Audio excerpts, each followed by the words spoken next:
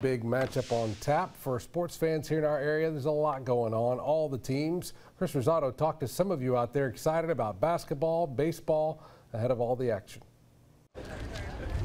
It's never a dull moment in the capital city when we have sports to watch. Go Tigers! And this weekend, there's plenty going on.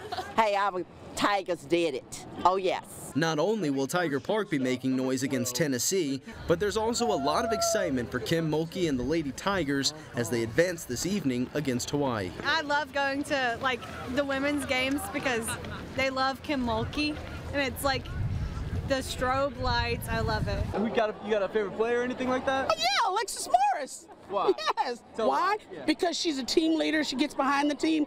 She doesn't try to do it all by herself. She's awesome. You'll find plenty of purple and gold around the city this weekend, but those won't be the only colors. Fans today shared with us how they predict the Lady Tigers will play out the rest of this season. Yeah, I got them in the Final Four at least. Absolutely. I believe they'll go pretty far. All right. Yeah, because they're good. Our team is good. Final Four? Final Four. That's what it is. Oh, all the way. All the way? All the way. Go Tigers. All the way. Got to go all the way. Number one, LSU. Go Tigers. Chris Rosado, WAFB 9 News.